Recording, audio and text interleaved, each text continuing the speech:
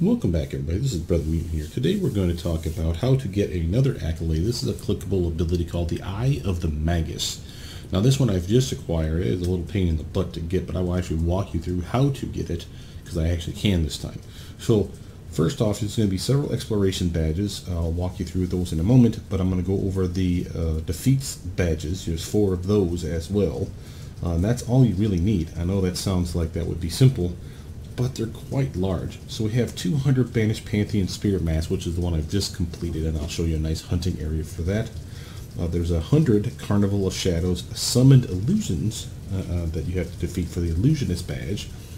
And then the Soul Binder badge, 200 Circle of Thorn Mages. That's easy enough. Again, I can show you an area for those.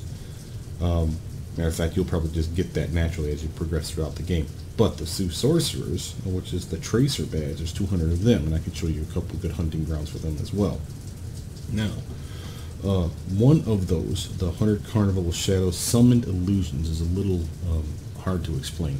So the main bad guy that you would fight, one of them, the Dark Green Mistress is one, but the other is a floating biatch that likes to freaking go intangible, to the point where she can't be targeted. Or sorry, you can be targeted, but you won't do any damage. You'll say untouchable, untouchable.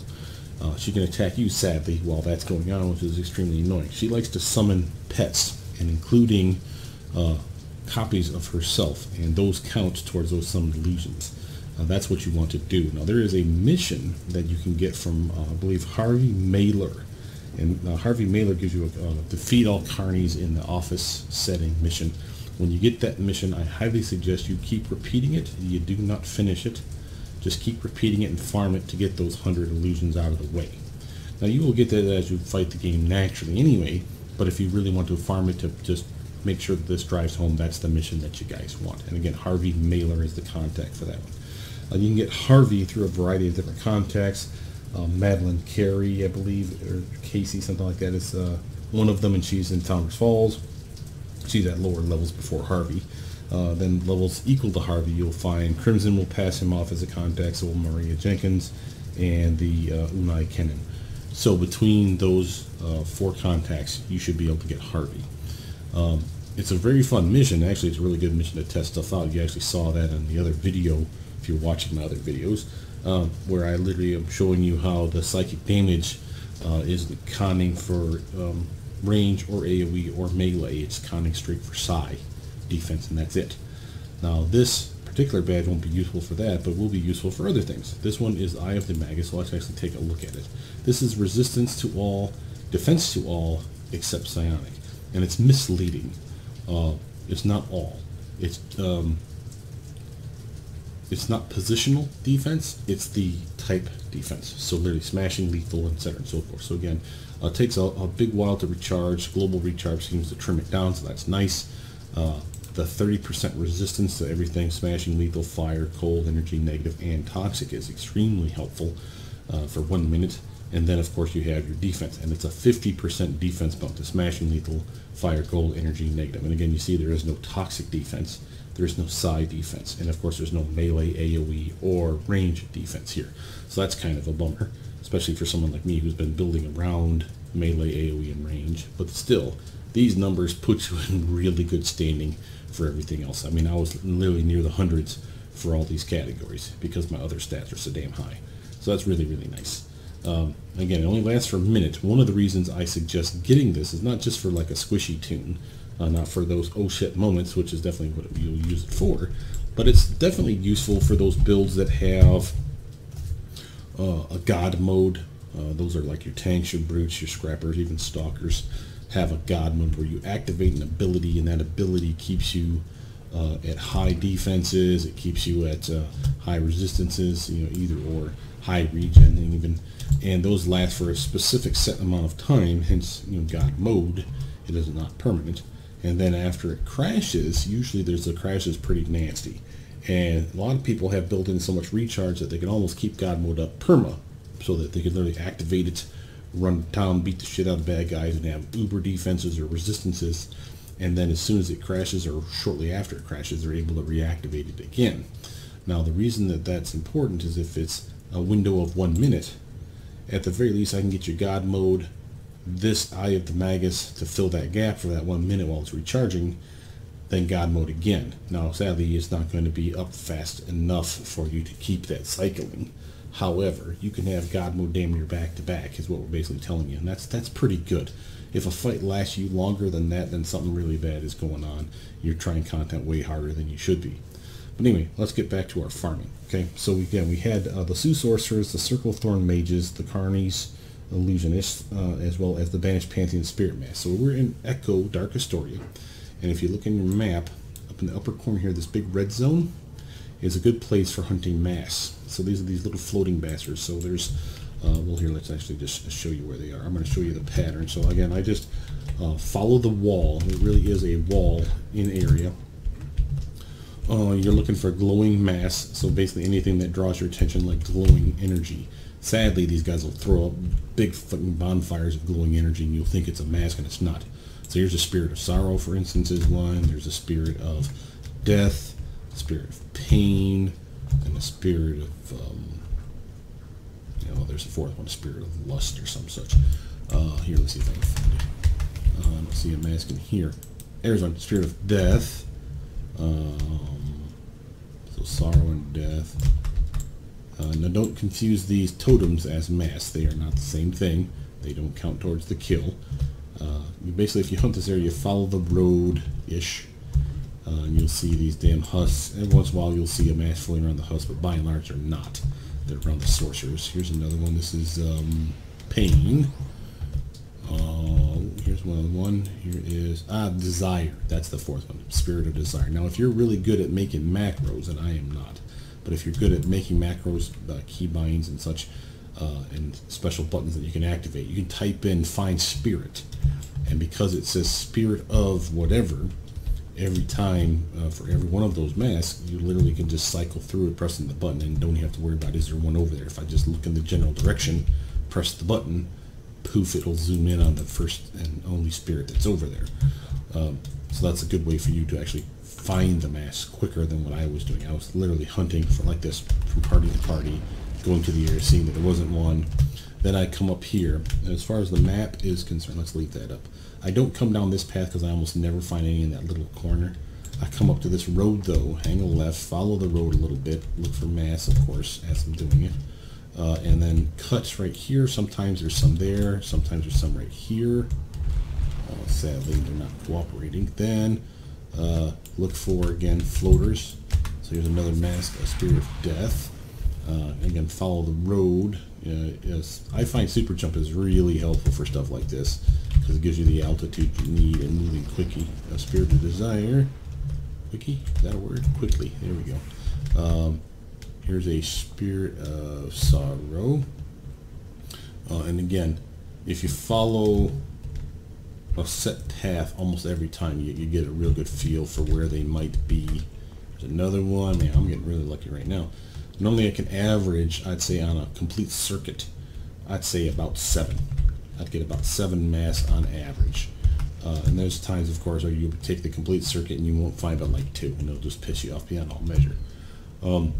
But yeah, they're all the way throughout here. But again, the big glowing booms of energy will draw your attention, and then many times it will turn out to be nothing, or at least nothing that you can farm. And then you'll find ones like this where they're just hidden in the green ball of flame. So if you make that complete circuit up to about here, cut back over, come back down, you'll be surprised at how quickly you'll find that 200. I don't suggest trying AoE moves. For instance, I have, where is it at? This only one right here, and in many cases it's not strong enough to kill it. In that particular instance I got lucky. That's probably because I was stealth. But yeah, it's a little annoying. Let's take you to another city zone though where you can hunt other guys. Let's see, I want to go to IP, so let's just TP to like Talos or some such.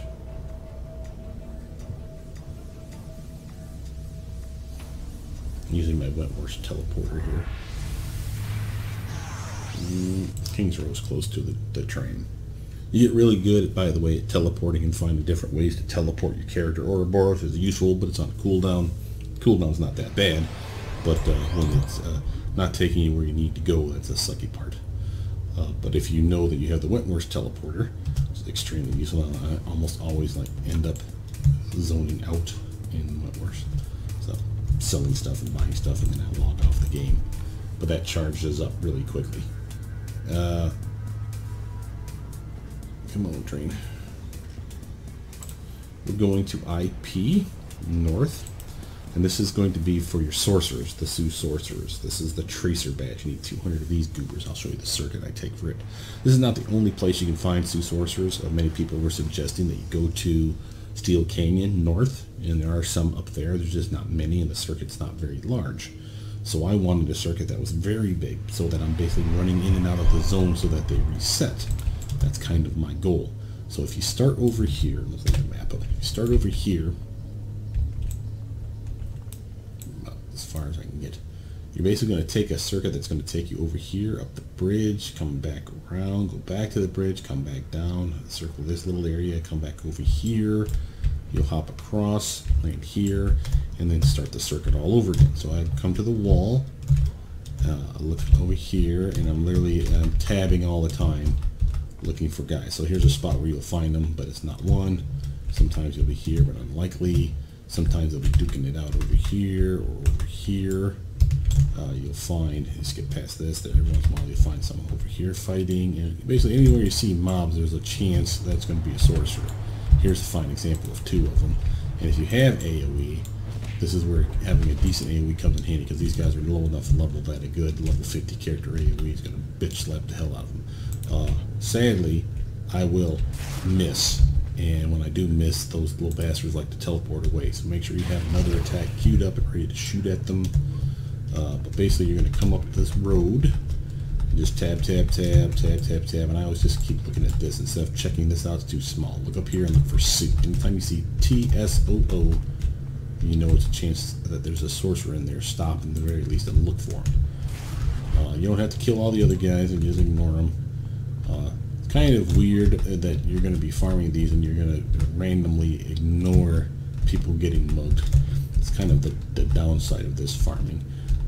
But here's one right now, right? Take him out. Okay, queue up another attack just in case he were to sneak out. And then just keep on going up and down the road. And basically, I'm not going to stop at all of them. I'm just going to keep going. But basically, you go up and down the road, you tab, tab, tab, look for Sue, look for Sue. There's another sorcerer there. They'll be on the left, they'll be on the right. It's easier to find them, I find, going north than when we return and go back south.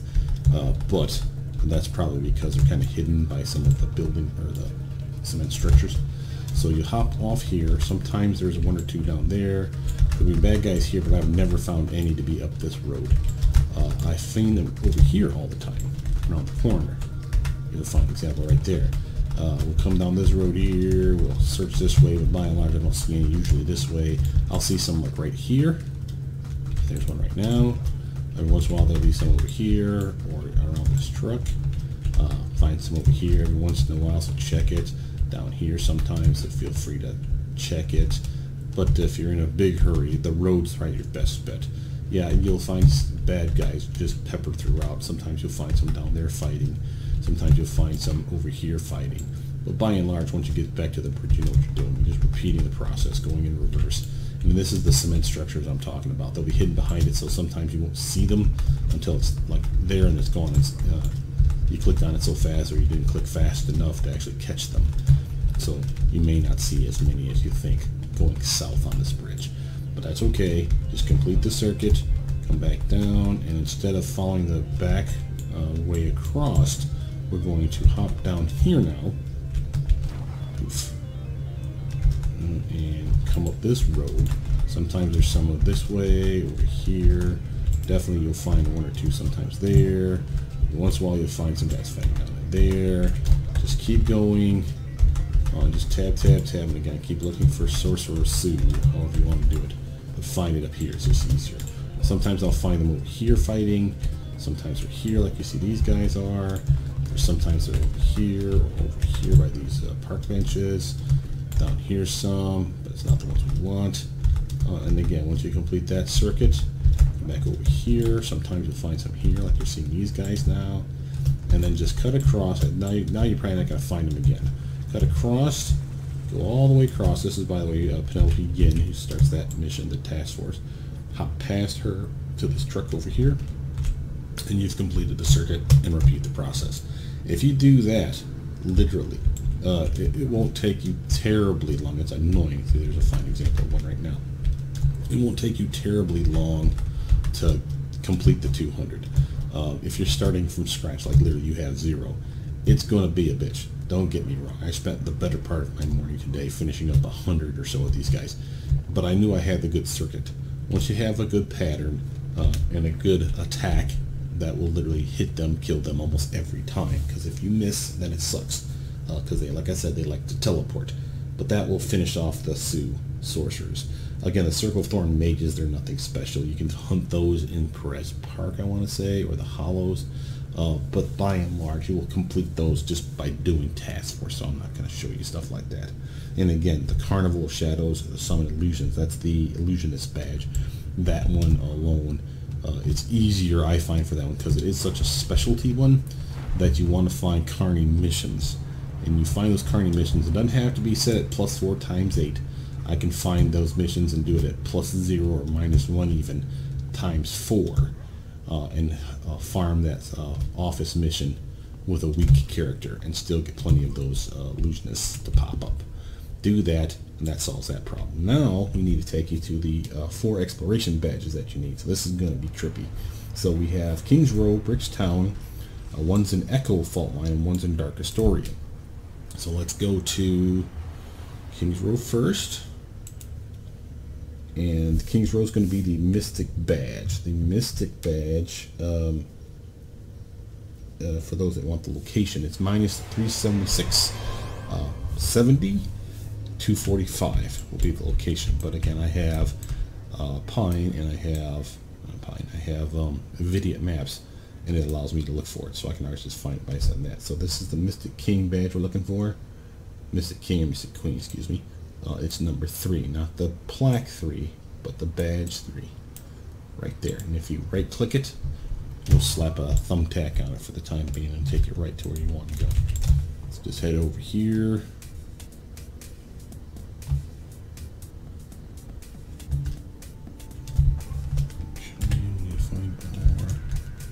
Take the thumbtack back off because it gets in the way. So we are at the top. Yeah. Right there. There's a bad guy right on top of the roof.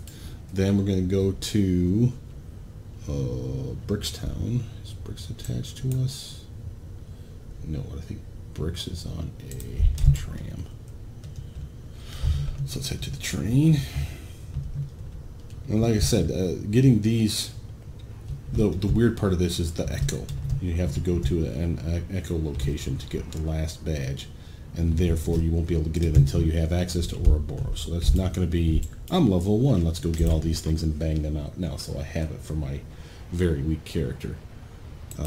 So you're going to have to get, I think it's 15 or 20 before you can get to Ouroboros officially, and that's even if someone just drops a portal for you. Once you get to that level, you can just say, hey, open a portal, poof, in you go.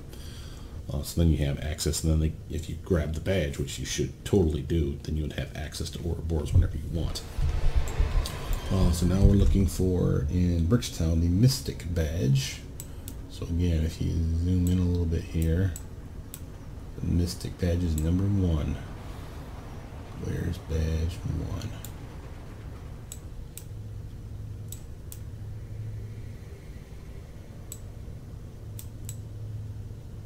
There's 2, there's 1 right there. So that's where we're headed.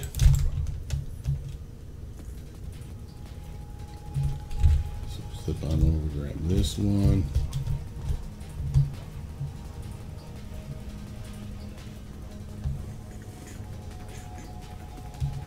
This is one of those accolades, in my opinion, that if you know you have a squishy-ish character, you definitely want it. It's not amazing, I'll grant you. For 1 minute, you're pretty awesome, but it's not going to save your ass every time.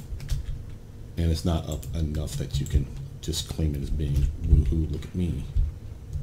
Alright, now I want to say it's on. Here it is, right there. That's your Mystic Badge on the catwalk. And then from there we need to go to Dark Astoria. Now I believe This is Dark Historia, the actual Dark Historia, which is here. So that's going to be off of Talos, I believe. I don't think it has a tram that gets you there. It's not Echo, I don't believe. At least I didn't write down that it was Echo. There is an Echo Dark Historia as well, by the way. And there are badges there as well, and they're completely different than the badges you can get from Dark Historia currently. So make sure to go to both, but there's no need to go to both if you're just looking for this one badge, is what I'm telling you. So we want to Talos.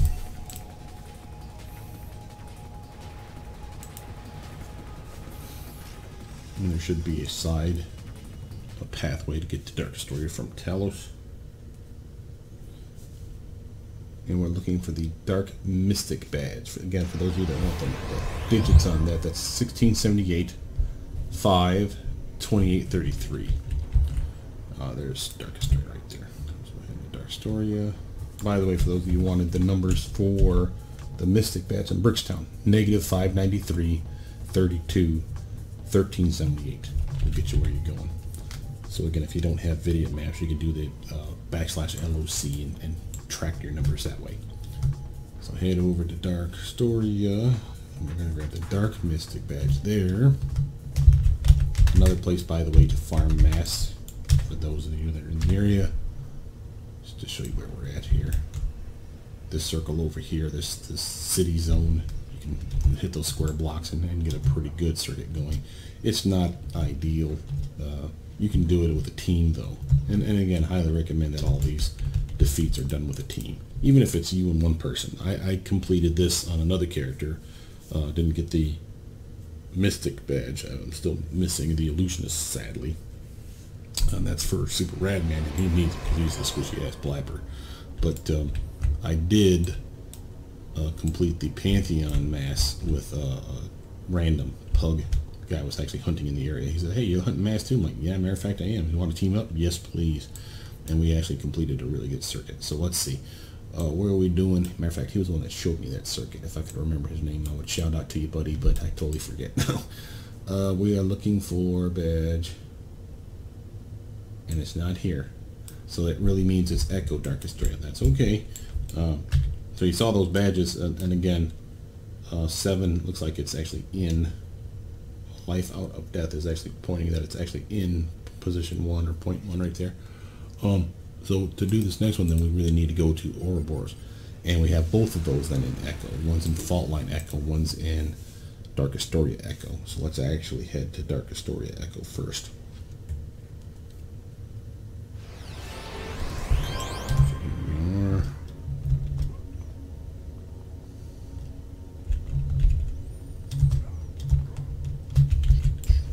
Back. Look at Dark Historia Echo and make a note of that.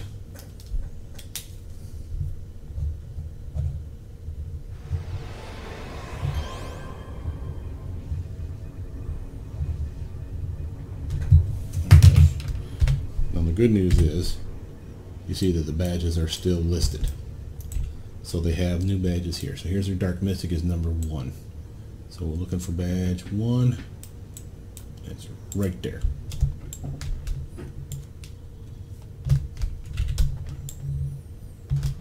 And again, like I said, the badges are completely different between Dark Historia now and Echo Dark Historia.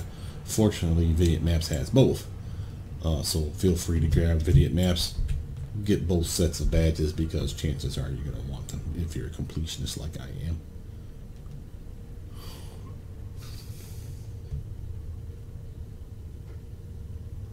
Downside of Dark Historia, as you can see, is the fact that you can't see. So there was a time where the devs went out of their way to, it was like random as all hell, and they literally took away the fog one day, and it was trippy, man. Like, you're running through the area looking for badges and stuff because people didn't have video maps, and they were running through the area going, "Holy hell, I can see everything." It is weird. But here's your Dark Mystic right there on top of that roof. And then from there, we need to go back to Ouroboros because we need to go back to Echo Fault Line. Yeah. And this one is a pain in the ass because, again, a lot of people have Vidiot Maps, and Vidiot Maps does not have that updated. So it says, you know, go into fault line and pick it up, and you're standing over the area where you think the area is, and you're like, where is it? Where is it? It's a pain in the ass. So you can't find it, and then you can get on the forums and find out that it really is an echo fault line. And Vidiot Maps doesn't have a map for echo fault line to show you where those, I want to say there's like 3 or 4 badges that you have difficulty finding in fault line. One of them is that. And it's because, again, they're in echo. So head back to your Ouroboros over here. So, fortunately, we don't have to go to Ouroboros. We can go to echo fault line from here. And this will be your last badge. This is the Faultless Mystic badge. And it's a location, it says 845, sorry, negative 845, negative 407, which means below ground, and negative 715. Now, this one is a pain in the ass. In that it's in a crack. So chances are, if I follow where I've been, I'll find it. And again, you see that it's not listed. So you see we're in the crevices right now. So more likely than not, it's over here somewhere. And once I fall into the crack, I'll start showing you what I'm talking about. So again, if you get in the crack, and then you start /LOC, boom, and you got to be under global so you can read it. You can see where you're at approximately. So now if you go here, repeat it, we're getting real close. And again, I said it was minus 845. Matter of fact, I'm almost standing right on top of it because I'm looking right at it. There's your guy right there. So if you can zoom out on the map just to show it to you, upper corner over here, down in this crevasse, and just north then of precipice, and you'll actually fall down the crack and you'll actually get that bad boy. And that is your 4th exploration badge, and that's the last one you would need. I like to get those exploration badges as soon as I can, so if I'm in a mission, for instance, and I'm fighting the carnies and just happen to ding, hitting just enough of those damn illusionist things on a party, then suddenly I have an accolade. Okay? So I'm not, you know, tracking down history plaques or location or exploration badges just to complete things, because I feel that that's silly. If that's like the last thing that's holding you up is you didn't walk around and just run over a badge, that just is like, why the hell did you not just go there and do that? Yeah, whatever. But yeah, that'll do it for you guys. That will get you the Eye of the Magus, and again, a 50% increase to smashing, lethal, fire, cold, energy, negative energy attacks. Not psi, not toxic, not melee, AoE, or defense. And they'll give you a 30% flat buff resistance-wise to smashing, lethal, fire, cold, energy, negative, and toxic, which is nice, but not psi. So again, between the Eye of the Magus, though, and your elusive mind, you're pretty darn tough. Matter of fact, let's just be a jerk and activate those. Both. They're both a minute long. Let's look at our combat attributes. Here's our resistances, 75%. Smashing, 75%. 46, 46, 46, 46, 25. And that's even with elusive mind up, and toxic resist at 46, which is very nice. My defenses, range, melee, and AoE were always that good. Now here's smashing, here's lethal, fire, cold, energy, negative, and a really nice side defense. So literally couldn't be tougher, in my opinion, for that one solid minute. Now they wear off quick, and then again you're back to a massive cooldown. It says 25 minutes, but they seem to be 20. Now maybe it's a global recharge thing, or maybe it really is the tooltip is wrong. So if anyone knows better on that, let me know. See if things like hasten speed that up. I don't know, but I'm fairly certain that hasten does, and that's nice. From there, the Vanguard medal I already have shown you guys that, I believe, and of course the Crate pistol showing you that one, which again is not particularly woo-woo and exciting. Ooh, so a black no. But I think these are all the clickables. Now there's a mirror image version of all of these on the villain side. For instance, the villain, instead of having this Crate pistol, they get the nullifier. So I went evil, and you see that I'll have opposite ones. It's stolen immobilizer. There it is. And it's the same general thing. Same amount of damage, same amount of everything. It's just what it does. And then it looks different. So instead of a little ice beam, this is literally a laser ray or whatever that will do the same amount of damage, same amount of mobilize, minus speed, minus recharge. We're just like this one. It's just the villain version of it. And that same with my other accolades that are buffing my hit points and my endurance. You see Born in Battle, High Pain Threshold. These are the villain versions of them. So when you go evil and come back like I have, they make a mirror copy of all of them once you get to the other side. So again, pretty damn cool. But with that, my name is Brothermutant. Please like, subscribe, comment down below. Tell me what you guys think. I'll see you guys soon. Bye now.